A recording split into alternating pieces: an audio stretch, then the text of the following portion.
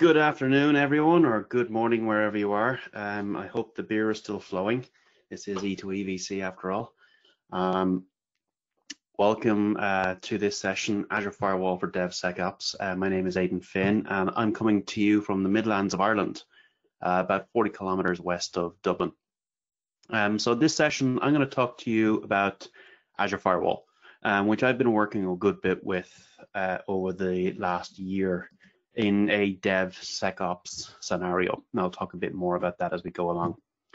Good news here is I don't have much in the way of slides. Deliberately keeping the slides down and focus more on the actual demo side of things. So I'm a Microsoft Valuable Professional, or an MVP, and this is the end of my 12th year. Hopefully there will be a 13th starting next month. I'm an Azure MVP, but before that I've been a Hyper-V and a System Center Configuration Manager MVP. I'm the owner of a company called Cloud Mechanics. I'll talk a bit more about that in a second. And Alex was mentioning the Norwegian flag that's sitting behind me. I work for a company called Innofactor in Norway. I work for the Oslo office, and I'm a principal consultant there. I work with Azure infrastructure, focusing on building DevSecOps scenarios. I suppose if we were to call it properly, it would be DevSec governance ops scenarios. So building our virtual data center product along with some of my colleagues and deploying that to give customers security, confidence, governance from the start of their Azure journey. I've been working in IT since '96, so it's way too long. I'm getting to the point now where I'm working with colleagues who were born after Active Directory. That's depressing and scary. I work with lots and lots of stuff, and you can find me on aidanfinn.com. I mentioned Cloud Mechanics, that's cloudmechanics.com. Today you're getting a little teeny tiny sneak peek of a new course I've written that I'm going to be delivering next Friday for a sponsor, and I will be doing myself with my Cloud Mechanics company next month, so on July 30th. It's a one-day course, it's online only, so no travel restrictions, no need to wear a mask or anything.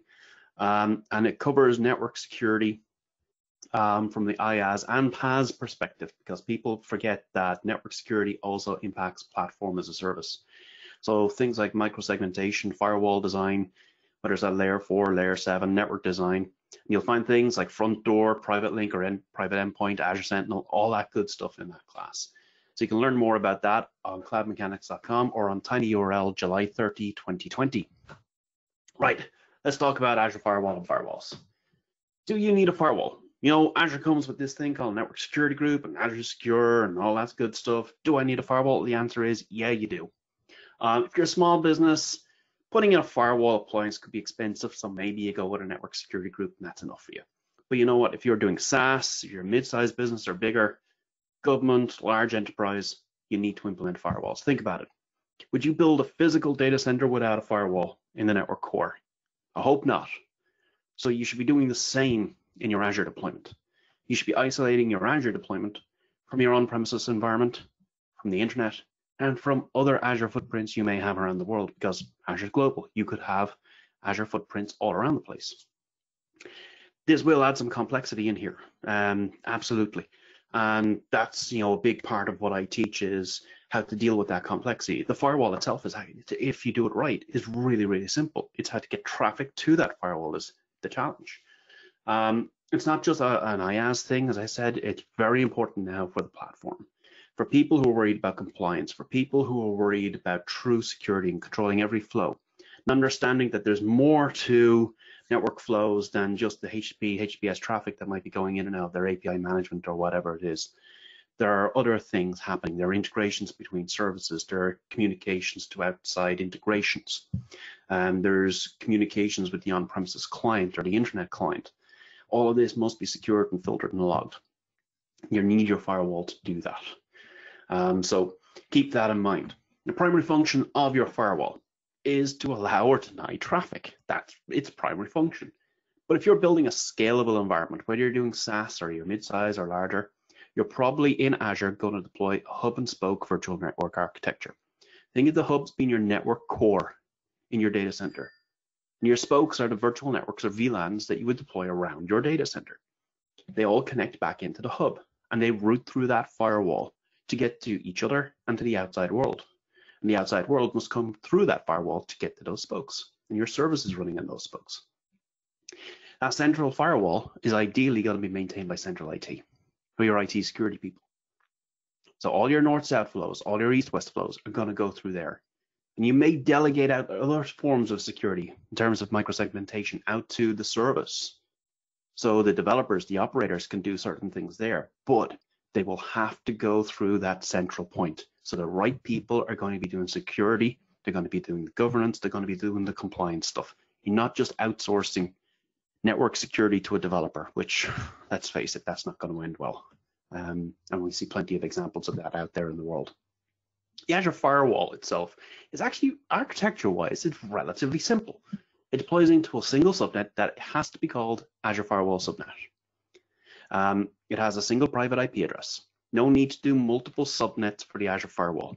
If you understand software-defined networking and how virtual machine performance works, all these architectures that you see some of the third parties pushing at you, your checkpoints and all these other guys, where you have multiple subnets and there are multiple NICs for all these different roles, makes no difference. In fact, it just overcomplicates. It offers no extra security. It offers no extra performance. All it does is complicate. The Azure Firewall keeps it simple. One of the beauties of the firewall, keep it simple. You can have up to 100 public IP addresses. It'll have at least one. It can have up to 100. And that's for multiple reasons. It can be for scaling out your DNAT, so that's translating inbound traffic for legacy services. So your FTPs, etc., coming into your firewall and looking to get to a private IP address. So if you have multiple FTP servers, you have to have multiple public IP addresses. Also, there's a strange thing here with the load balancer in Azure. So no matter what type of firewall you use, if you scale it out for high availability or for performance, you are going to have a standard load balancer sitting in front of it with a public IP address. Your outbound connections are going to be snatted through that public IP address to the internet. And that load balancer with a single public IP address is only going to have a certain capacity for ongoing conversations or snap communications through that load balancer. And the way we scale that out is applying multiple public IP addresses. So in the case of the Azure Firewall, I'd say to you, if you think you're in that scenario where you may need more than one public IP address, deploy them from an IP prefix. So deploy a /25 IP prefix, which will give you 128 IP addresses and allow you to supply up to 100 sequential IP addresses. And that's the trick, sequential IP addresses. That means doing firewall rules on the other end of the communications will be easier. You won't have to list out individual IP addresses. You'll just have to put down a CIDR block. So that'll make life a lot easier. Under the covers, that's where all the complexity is. And this is one of the benefits of using the platform. If you were deploying this using third-party firewalls, you would have to engineer all this stuff. But when you use the Azure Firewall, you don't have to. It's just done for you. You deploy the firewall, and under the covers, it has lots of virtual machines. That's what's running under it. Your third-party firewall is deploying lots of typically DV2 virtual machines. And the Azure Firewall does something similar. All you see is the firewall, one or more public IP addresses, a single private IP address, and that's it. You can configure the Azure Firewall in terms of high availability, so you can tell it to go with its default mode, which is where it uses availability sets in a single data center. Or if your region that you're deploying into supports availability zones, you can make the Azure Firewall zonal. So you can deploy it across multiple zones. So if you're doing that in JSON, it's a simple array listing the zone numbers, so 1, 2, and 3. And that makes the firewall active across each of those zones. When your throughput increases, it will automatically scale out the number of virtual machines, and your firewall will give you up to 30 gigabits per second of throughput without a support call, which is quite a lot of throughput. The more you push through, the more instances it will deploy under the covers, the higher your cost will be for that firewall. So it's true pay as you go. The alternative with your third parties is you either hit a bottleneck or you go out and deploy virtual machines, nice slow process, buy licensing, all that good stuff. You can't just go out and buy a license. You buy a license for probably a certain number of years with support, or you can go with the more expensive option of getting that license through the marketplace. The Azure Firewall really is kind of cool. It's, use it and go. There's no real administration afterwards. It's just configure your rules. One of the big strengths of the Azure Firewall is it's pure JSON.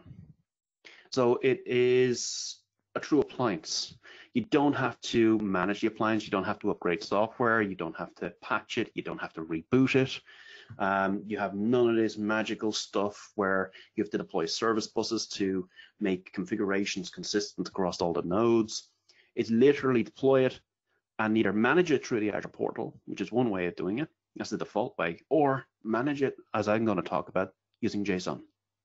The entire configuration is JSON. So the resource you're deploying, JSON. The feature configuration, JSON. And here's the bit that's really interesting, the rules. This is where most of your operations will be, your security operations will be for that Azure Firewall, is configuring your rules. And DevSECOps is all about making security a part of your deployment process. It shouldn't be an afterthought. It should be develop, secure it, operate it. And that's what DevSECOps is all about. So with the Azure Firewall, we can take that sec part and we build it into the DevOps scenario. So the rules, which are written in JSON, they can be managed through GitHub or DevOps or whatever your favorite solution is. So now we get into this same sort of scenario with infrastructure as code as you can do for the rest of your services. So we can go with hands-off management. Deploy the Azure Firewall into a hub. That hub is sitting in a subscription. It's a production subscription that's read-only. You might have some break glass accounts for it, but your day-to-day activity, you shouldn't ever be touching it. You might go in to have a look at it, but you should not be making any changes to it. Instead, you're going to store the configuration in a master branch in the likes of GitHub or DevOps. And any changes you want to do, you'll do by making a copy of that master repository. We call those a branch. And you can do that directly in your tools like DevOps, or you can use tools like Visual Studio Code or VS Code, it's a free version of Visual Studio, to make a branch, make the changes to the rules, and then sync them back up to GitHub or DevOps. Then you do a pull request. That's a funny name, a pull request, because to me it sounds like a push request, but you think about this from the perspective of the person who owns the master. You're asking them to pull your branch into the master and merge your changes into that master. GitHub and DevOps will track those individual changes. Your alterations are then merged in. So someone reviews those changes and says yes or no. And if they say yes, those alterations are implemented and forced into the master. Now something called a pipeline in DevOps or an action in GitHub will implement re-implement that master branch out to that production subscription. And it will do that using a credential known as a service principal name or an SPN. Now, because GitHub and DevOps are tracking those changes to the master branch, if that change you pushed out and that got approved broke something, it can be easily undone. You have an automatic rollback. So we can go into DevOps and we can say, actually, you know what, that most recent iteration of the master, I want to actually go back in time to an older version, and I want to deploy that instead. And as soon as you commit that, the pipeline will kick in again and redeploy the firewall and its configuration back out. Other cool thing about the Azure Firewall, and I don't mention here in the slides, is because it's pure JSON, you can actually back up that entire firewall. So if you lose the firewall or the configuration gets screwed up, you can restore it. And the backup is a JSON template. And the restore is re-implement the JSON template. And you can find how to do that on my site on aidenfinn.com. If you just do a Google for backup Azure Firewall, you'll probably find it. Right, that's enough of the slides. Let's go in and actually look at this stuff.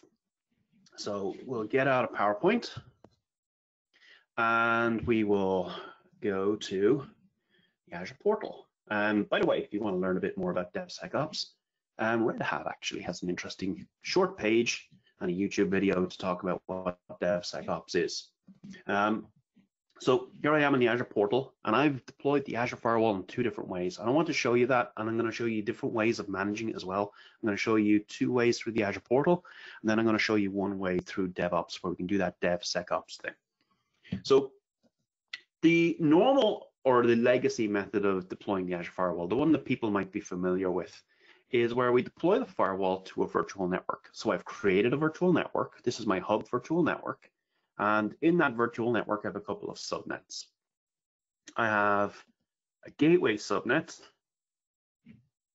where I'm running a virtual network gateway or two virtual network gateways, depending on the scenario. One for site-to-site VPN and point-to-site VPN, one for ExpressRoute. And I can automatically fail over from my ExpressRoute to site-to-site VPN, or I can do one or the other. And I've got an Azure Firewall subnet, and this is where my Azure Firewall is going to reside. If I go back to my resource group, I can see that, yeah, I've got my firewall. It's got a public IP address, and I've got route tables associated with my subnets. So one on my gateway subnet, forcing traffic coming across ExpressRoute or site-to-site VPN to go through the firewall to get to the individual spokes. And I'll have to implement a CIDR for every one of my spokes in that gateway subnet to force that traffic through the firewall. And if you want to know more about that, again, go onto my site where I've blogged about that sort of stuff as well. I've implemented a route table for my firewall as well, because I may want to have multiple hub and spoke architectures around the world.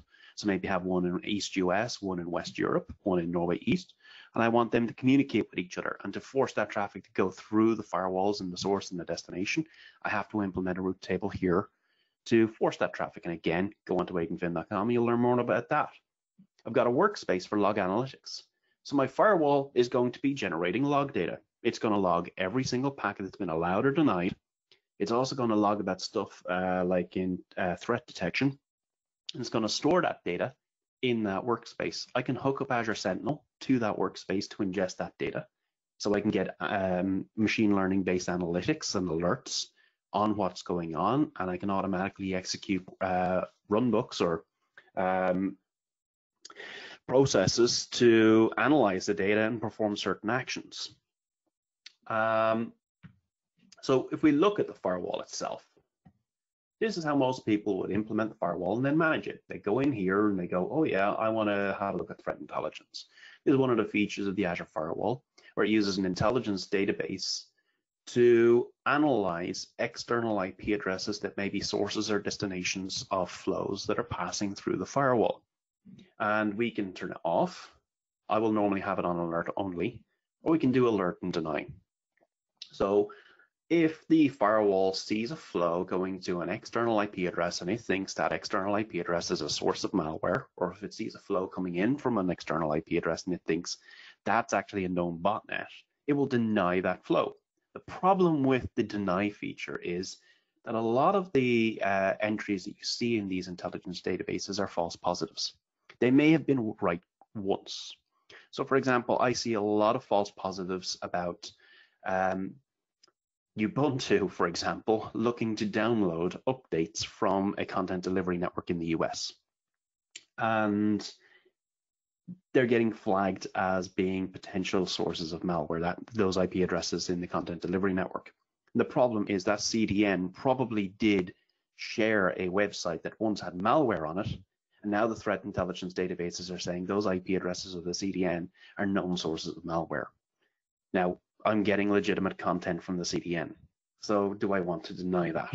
I probably should alert on it, click save, and then if I'm clever, I will use Sentinel to say, right, if you find an alert on this, do execute a runbook or a task to inspect the IP address, get information from one of these threat intelligence databases and from the internet, tell me about the IP address and the owner of the IP address, and then send that to a Teams team and let humans decide if it should be blocked or not. And then we can put a rule in the firewall to say block traffic to that IP address. We have the rules configuration. And this is where you're going to spend most of your time. We have three categories of rules. We have NAT rule, network rule, and application rule. And they're broken into collections. A collection is a group of rules to have some relationship together. And they will either allow or deny traffic. So I've set up a simple one here called allow network rules. I can go into it. And in here, I can set up traffic or set up rules based on protocol and IP address. Simple enough. So pick your protocol, whether it's ANI, ICMP, UDP, or TCP, and my port number as well, which for some reason I'm not seeing in here. And I can allow or deny that particular traffic. So simple enough process. And there we go, the destination port. And that will allow me to do traditional firewalling, simple enough. We also have service tags, which are really useful. So if I want to allow traffic out to Azure services, I don't need to know the IP addresses of those services. I can use the service tags. So I can use the global service tags, or I can use the regional service tags. So I don't need to know those IP addresses to allow that traffic to actually pass through. So that's our network rules. We have NAT rules. So if I want to do DNAT to allow traffic in and translate it to a different private IP address and port number, I can do that without having to also do a network rule. It just is done implicitly. And we also have application rules. So what are these? Sometimes we have traffic that's going to a fully qualified domain name when we don't know what the IP address will be. In fact, the IP address may actually change over time, and we still want to allow that traffic. Some firewalls will force you to go down and figure out what those IP addresses are and change them over time. Azure says, well, if you know the fully qualified domain name and the protocol and port number, like HTTP 80 or HTTPS 443, or it may be a custom port number, yeah, go ahead. Let it go to management.azure.com or login.windowsonline.com or whatever it is. And you may be eagle-eyed and notice it also supports MS SQL, so Microsoft SQL Server. So you can put in the fully qualified domain name of a SQL server and say, you want to allow traffic to that. So really cool, really useful. And I can go ahead and I can manage all of this using this UI, and I can sit there and I can be quite happy doing that. But that's just one way of doing it. I personally am not a big fan of it because it means that stuff is being done without being logged, without being tested, without going through the proper change controls. You can put human processes around it, but humans can circumvent those processes. I'd rather lock down this environment and make it read-only, so a human can't change this. A human has to go through a process to change the rules. And that process documents everything, logs everything, forces a human approval process, and allows you to do rollback as well. So if you're implementing processes like ITIL, ISO 27001, all of these good things, that sort of thing should sound good to you. So that's one way I can manage that firewall. That's one way of deploying the firewall. There's another way we can deploy the firewall that's in preview at the moment. And it's an amalgamation of two different technologies. It's taking Azure Virtual WAN, which is Microsoft's implementation of software-defined WAN, or SD-WAN, which partners with companies like Citrix. Citrix were one of the first to partner with Azure Virtual WAN with their WAN Scaler product and build an alternative to the traditional MPLS WAN. In fact, if you're not even implementing a WAN, you can use the Azure Virtual WAN as an alternative form of virtual network gateway. And it offers lots of cool things right now that the traditional virtual network gateway doesn't do. Plus, there's a huge amount of investment going into the Azure Virtual WAN, which I cannot talk about. So it's a much better long-term solution than your traditional virtual network gateway, even for ExpressRoute or site-to-site VPN. But this secure virtual hub is a new thing. Have a look. Let's go back to the dashboard. Here's my secure virtual hub, which is a fully featured hub for a hub and spoke architecture. And here's where I built a virtual network with the firewall and the gateway and all the other bits and bobs the traditional way. Look at the simplicity of this versus the old way of doing it with a virtual network.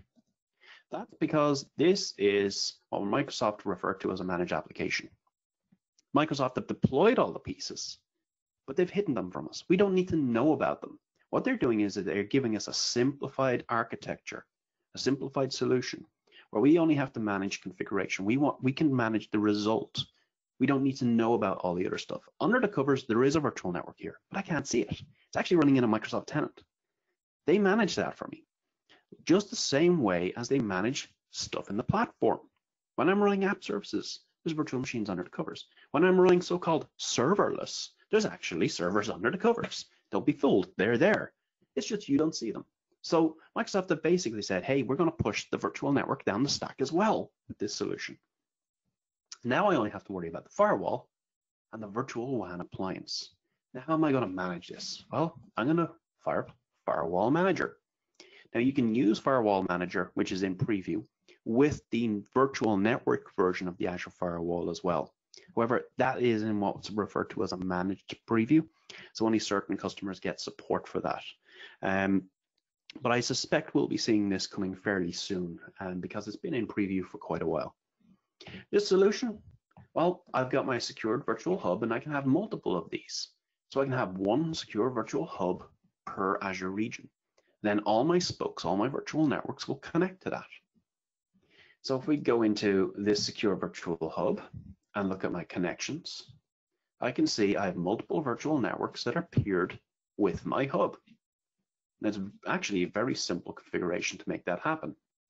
If I go back out here and go to my virtual WAN, and I go to virtual network connections, I can add a connection, give it a name, pick my hub, pick the resource group that contains my spoke virtual network, and click OK. Under the covers, all the peering is done, and the peering is configured the way it needs to be configured to do the gateway sharing, the forwarding, the transit, all that good stuff that you would normally have to do in a hub and spoke architecture. It will all be done for me. If I go back into the firewall manager and go to my secure virtual hub, I can open up my hub, go to root settings, and this is where I will program out all the routing that I would normally have to do using route tables. So all that stuff is just being done for me and pushed out to the network using BGP. Really cool, really simplified versus the old way of doing things. Now that's not why I'm here. Why I want to talk about Azure Firewall Manager is to talk about this, policies. Now, if I'm doing Secure Virtual Hub, I will have to use policies. If I'm doing the virtual network version of the Azure Firewall, I have the option of doing firewall policies. This is a whole new concept where we can say, right, instead of me editing the firewall to do the rules, I'm going to use these hierarchy of policies. So I can have a parent and I can have children. And you can see I've set up a pretty simple and well labeled architecture. I have a global policy. This contains all the rules that I want to affect all of my firewall instances. And then I'm going to have a child policy, which will automatically take any rule changes from the parent policy or the global firewall policy, plus any rules I put in here, and automatically, immediately inject them into any associated hubs or firewalls. So any rule I put into global policy will affect all of the child policies that are inheriting from it, and all of the firewalls that are associated with those child policies. So what does this mean? Well, this means that I now rethink how I think about my firewalls. I don't think of them as individual appliances. I think of them as one virtual appliance across many Azure regions. And I configure all of my global firewall policy rules here. All of my rules where I say, right, everyone should be able to do DNS lookups, or everyone should be able to connect to Microsoft's KMS, those sort of things. I can also put in rules in here to say, well, if you're trying to transit from one hub to another hub, I'm going to control that here in my global policy. And I can say what traffic will be able to get from one Azure region to another Azure region.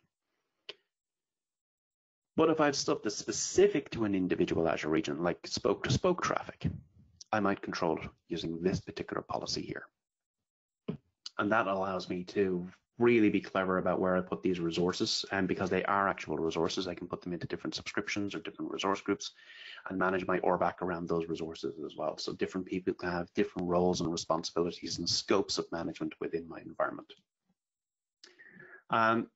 That's a really cool technology. As I said, must be done with the Secure Virtual Hub, but is an option with the regular firewall. That's really not what I want to show you. What I want to do is I want to go over to Azure DevOps. Now, I can also use GitHub for this as well. I just happen to use DevOps because that's what I'm used to working with. While I'm no DevOps engineer, I use DevOps on a day-to-day basis. I'm a user of DevOps. So I'm constantly in the backlog. I'm constantly doing stuff in the repos. I do execute pipelines. I'm not the person you talk to about engineering DevOps, but I'm a regular user of it. And I'm a big advocate of it having been forced into it, to be quite honest. So here I have something called a repository. This is a Git repository. And I can use the same Git client as I would with GitHub to synchronize to it. And in here, in this repository, I have the files that make up my firewall. So I have a template. This is a template module that describes the deployment of my Azure Firewall. There's a bunch of parameters in here that take in inputs to customize the execution of this template. There's two of them I'm going to highlight here. Application rules collections, network rules collections. These are simple arrays that are injected into the part of the firewall resource, which is down here, and will implement the rules of the firewall. Very simple and very simple deployment and configuration. What that basically does is it outsources the configuration of the rules to the parameters file. And here we can see the application rules collections. And here's a rule that allows traffic, has a priority of 100, and it's got a rule here for allowing traffic to app service environments based on FQDN tags that are in the application rules collection type, and allowing management. So traffic is allowed out on HTTP 80 and 443 to management.azure.com. I've got a network rules collection as well. So this is allowing traffic out for NTP, which is required for app service environment. So that's my repo. And I'm using the Git client to synchronize that to my PC. So if I go to my File Explorer, go to this folder here, you can see there's a copy, a synchronized copy of that repository or repo on my PC. And I've got it open using Visual Studio Code. You can see there are the files, and there's the parameters file that I'm going to be working with. This is sitting in a branch called master, and I've locked that master branch using a policy on the master branch. That basically means that no one can make any changes to this directly. If they want to make changes, they've got to create a new branch, either here or in VS Code, make the changes there, synchronize them up, and then issue a pull request to the owner of master saying, please pull my changes into master. Now, what will happen then? Well, there's a couple of things going on. If I go down to project settings and I go down to service connections, I've set up some authentication. So I have basically said, hey, if you want to use DevOps to deploy a repository or the parameter file or the JSON modules and parameter files of a repository to an Azure subscription or to a management group in a Azure tenant, you can use some of these credentials. So I don't have to use user credentials, and I don't have to store these credentials into my repository, which is a really bad thing to do. And you should not hard code your credentials in there because your repository could fall into the wrong hands. As if they're stored here or requested on demand, at least they're kept safe. So I have those credentials, and then if I go over here and I go to pipelines, I've created what's called a pipeline. In GitHub, this would be called an action. I can edit this pipeline. And in here, we're going to see a bunch of YAML. And most IT pros, when they hear YAML, their spine shivers a little bit, but it's actually pretty easy. You can again, I've got this on my own blog on aidanfinn.com where you'll be able to copy this and deploy it. It's basically two parts of this pipeline, actually three parts. First is this thing called a trigger. This basically says, hey, if there is a change to the master branch, I want you to execute. And you're going to execute on a Azure container image based on Windows Server 2019 with Visual Studio 2019. I don't even have to deploy that or supply that. I can supply my own custom container if I wish using Azure Container Registry, but I'm just going to use one of the stock ones from DevOps. It's going to perform two tasks. The first task is stage files. It's going to grab the copy of my files in my repository and download them to a storage account. And there's the storage account. And it's going to create a container in there. That basically means, hey, all the files from that repository are now going to be available. And they're going to be made available securely using a SAS token. That SAS token is now going to be used down here in the second task, which is execute the JSON file. So it's going to deploy, do an Azure Resource Group deployment or a JSON template deployment to a resource group. It's going to execute my firewall.json with my firewall.parameters.json file. And this is where my rules are going to be.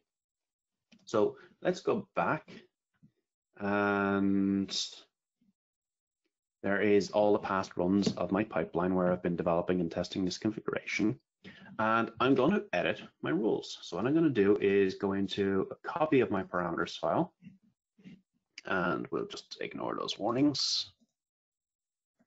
And I have created a whole new rules collection to support Windows Virtual Desktop. I thought that was kind of appropriate for E2EVC. So that is going to go into my application rules collection. So find the end of that rule and paste. There is my changes. But you know what? That's not going to work because I'm editing the master branch. That won't work. So what I've got to do in Visual Studio Code is create a new branch, and I'm going to call it feature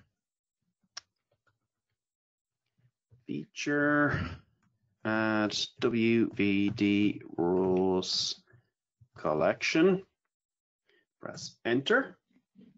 Now I'm editing a new branch of master, and I'm going to add in my changes. Okay, that's my changes. I'm happy with that. And I'm going to commit these. So added WVD rules.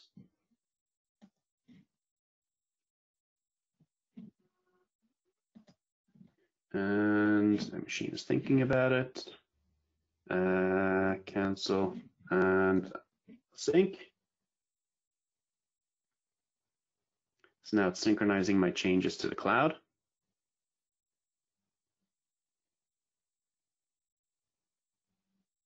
It's thinking about it. If it takes too long, I'll just do it directly in DevOps. We have 5 minutes left. There, it's done it. Now, if I go back to my repository in DevOps, I've now got a pull request available to me. So I can create this pull request. So I'm going to, as the firewall operator, I'm going to say, right, I've got my rules. I've submitted them to a branch called feature/add WVD rules collection. I'm going to create a pull request, and I could put in some explanation about what's going on in my rules. And I can optionally add some people that I want to review this particular thing. If I know someone's on duty right now and they're available, they'll get pinged. I'll click create. Now, my job as the firewall admin is done. Now, one of my peers or a security officer will come along and say, right, I've now gotten a notification saying Aidan has submitted a pull request with some new firewall rules or some firewall configuration changes. I need to review those. So I will be brought to here with a link in an email. I can click Files. I can have a look at the parameters file, and I can scroll down. Where it's red means they've removed lines. Where it's green, they've added lines. And I can say, okay, I'm going to have a look at that. He's adding support for Windows Virtual Desktop. If he's doing JSON with comments, he might have put some comments in here as well. He's going to allow some stuff, and he's allowing HTTP80 and HTTPS 443 to these Microsoft addresses. That all looks good. I'm happy with that. I'm going to approve. And I'm going to complete. Now this complete is going to merge those changes into the master branch and remove the branch that Aidan created. So that's done. Now what's going to happen? Now the magic happens. We go over to pipelines and we refresh my view.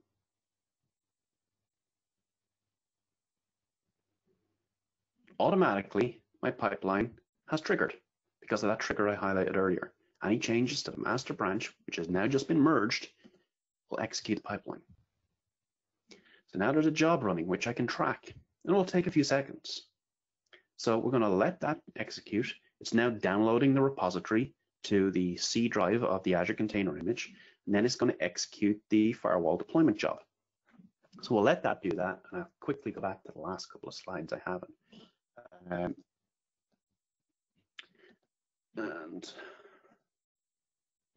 So our last couple of slides. So it's literally the last slide.